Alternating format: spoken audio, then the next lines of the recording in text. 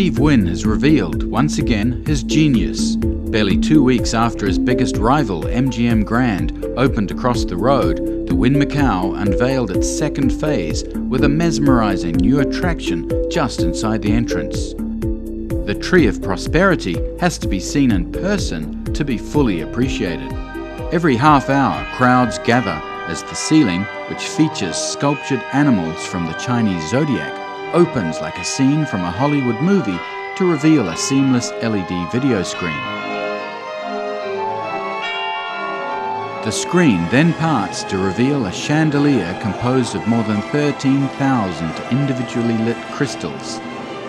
As it descends, the floor dome, featuring Western zodiac symbols, opens to reveal, wait for it, yes, a golden tree with over 98,000 handmade leaves composed of fine brass and 24-carat gold leaf.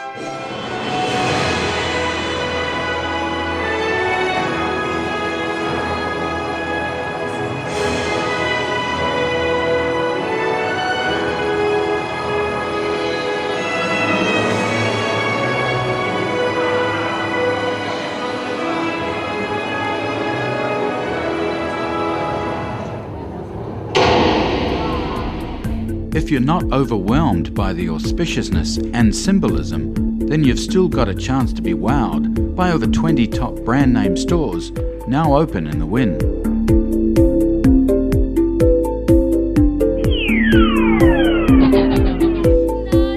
Shopping is certainly taking off in Macau, and the options keep broadening thanks to the Venetian, which has also completed another phase, this time opening the second and third of their indoor canals and shops. It's also a case of watching what might fall from the sky while you take in the charms of the Italian gondoliers.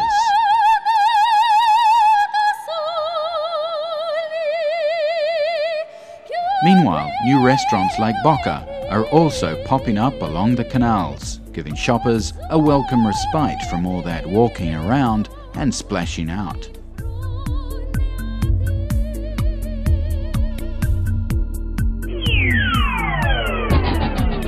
对，然后其实还蛮有气氛，适合来度假。然后它的这个运河啊，其实是做得非常的像真正的威尼斯。然後这附近的商家也都是很 famous 的 brand， 所以我觉得这是一個很適合全家大小來這邊旅遊的一個環境。幾特別咯呢度，香港我哋又未有過啲咁嘅商場咯。你呢度即係算係可以散下心、度下假，好多名店咯。即係如果想買嘢，其實好多嘢都可以買到咯。 When it comes to creating new retail attractions, it doesn't take a genius to see what's happening in Macau.